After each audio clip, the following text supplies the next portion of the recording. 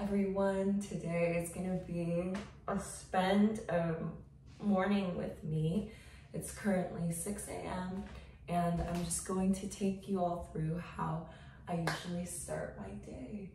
I have a huge final tomorrow, my statistics final, so I'm gonna have some studying to do and just getting my house back to somewhat normal.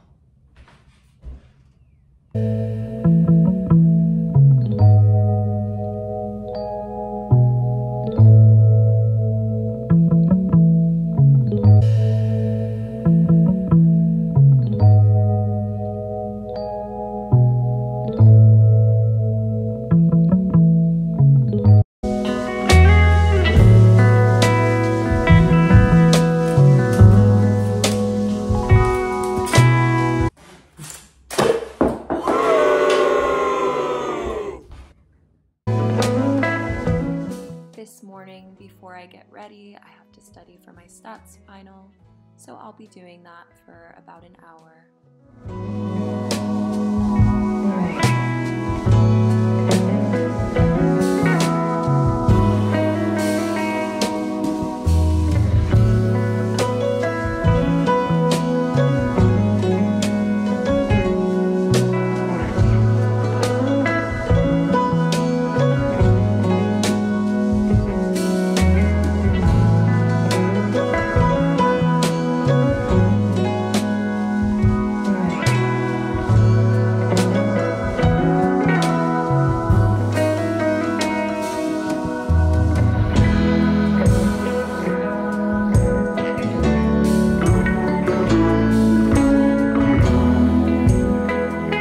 Really excited because this is the last day of studying, and then I will have officially completed my first year of my PhD program. And I know that it's only 1 out of 4 or 1 out of 5 years, but it just feels like such a big accomplishment because last year, I didn't even think that I would be in a program at all. So this is just really exciting and rewarding.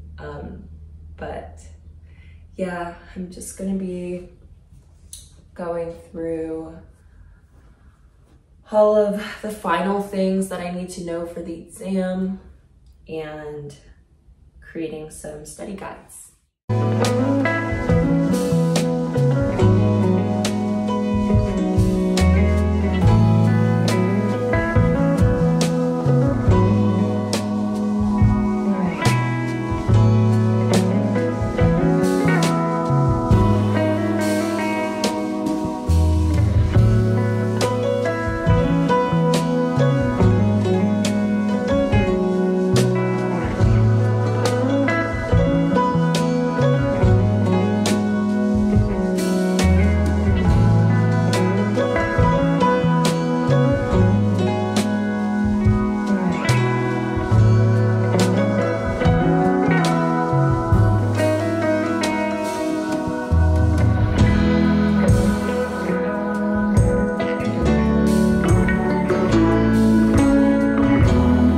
I took a break to do some skincare, and now I'm gonna make my bed so that I can fold all of my laundry on it.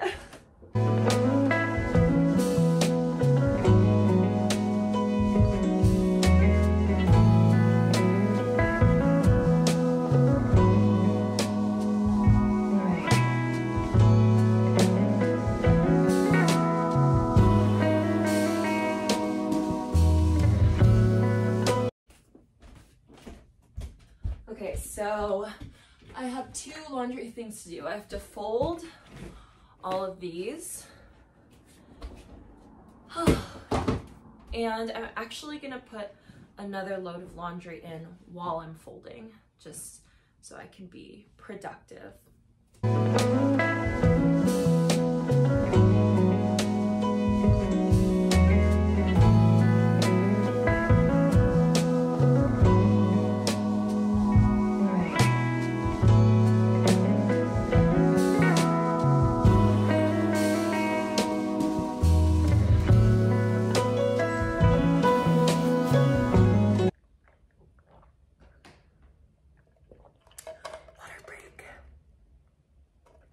always need to take the water breaks.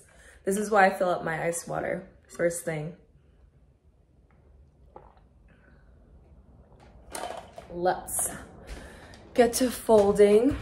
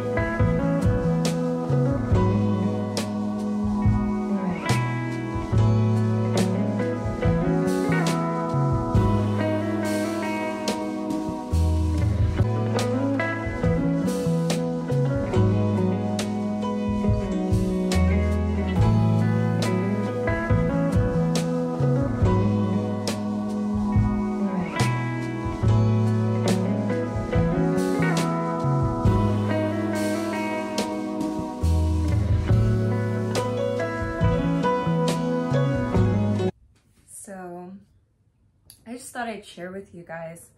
I think like one of the most valuable things that I've learned this year, like my first year living alone ever, is to really slow down and be okay with taking time for myself.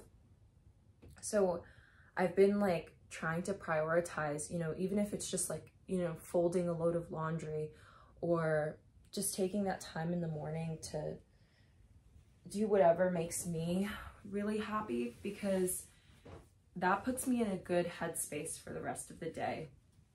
I was feeling like constantly drained when I would just start my day and immediately check my emails and do things that weren't for me, kind of just things to please other people or to fulfill any work requirements.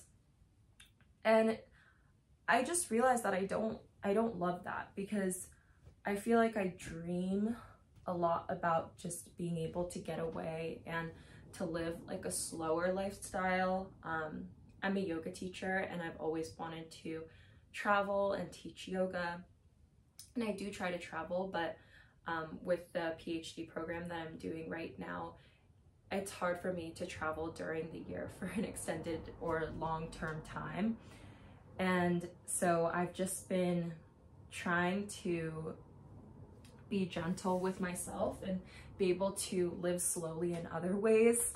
And that's the only way that I feel like I'm even able to balance this and even able to be happy, like be happy and thriving and be in grad school. Because those things usually don't go hand in hand, especially when you're in a 5-year doctoral program. So I think like feeding into that like other side of me, you know, just really the part of me that likes things like clean and likes to organize things and likes to bake. Like I try to bake like every 2 to 3 days. Even if it's not realistic in my schedule, I make time for it, and I make sure to show up for myself so that I can nurture myself and provide a space for healing and growth. And that's honestly been a lifesaver, because you can really go crazy. And it's not even with just PhD programs, but you know, career stuff in general. Like people get caught in that 9-to-5 cycle, and that's something that I've always hated and always wanted to stay away from. I used to do like synchronized ice skating growing up, and there was so much like structure with that, and that really just my worth, or the way that I determined my worth, was from external validation. And so having to perform to prove myself just doesn't sit right with me anymore. And so I've been really trying to, you know, look internally and let my, I don't know, what is it, like internal compass guide me. That was poetic. But yeah, so I encourage you all to do the same and I know that not every day looks perfect. Not every day will you have time to, you know, fold your laundry and make a nice smoothie and all of that. But even just doing one of those things that makes you happy, it allows you to take back control of your life, to say like, hey, I can do what I want to do. I can be who I want to be, like career-wise or however you want to measure success. But I can also enjoy myself while doing that, and no one can take that away from you. Because no matter how many people try to bring you down or how many people try to get in the way of that, if you really let your heart shine and your true intentions really guide you, that's what's going to keep you strong. That's what's going to keep your sense of self, and that's what's going to leave you having no regrets in life. Sorry for the let me not apologize. I have to stop apologizing. I've been talking to one of my best friends about that, because as women, we apologize a lot. So I'm not sorry, but thank you for listening to my TED Talk. This is the outfit that I'm wearing. I have these cute jean shorts. I think they might have been from like H&M. And then this top is from Aritzia. This necklace was a gift from my aunt. And I got these earrings, these little hoop earrings are from a market in Austin. Second earrings, I don't know where they're from. And these are from Waterford Crystal. So yeah, this is the fit for today, because I'm gonna go downtown to study and make my day a little bit more interesting. So come along with me while I make some breakfast. Okay, I'm actually rushing now because I have to hop on a Zoom meeting with my research team, but I do want to have something really quick to eat before that. So let's make some food. Okay, tortillas and cheese. That is what I love to eat in the morning.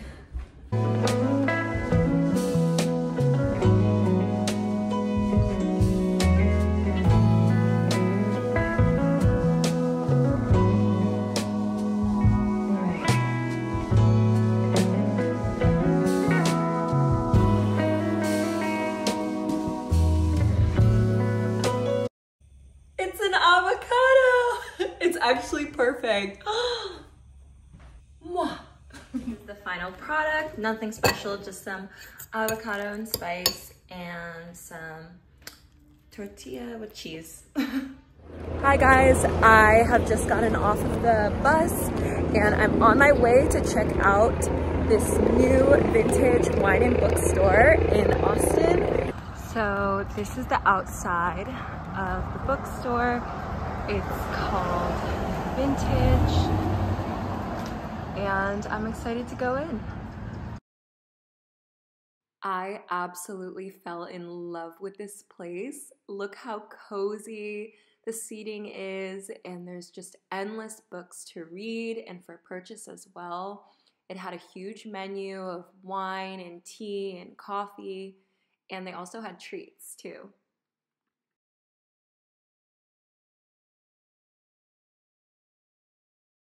The vibe was like vintage schoolhouse, and one of the really cool things about this place is that the furniture that they have is actually for sale, and the art that they had on display was from local artists. I really appreciated it, and I loved to just look around and see everything that they had.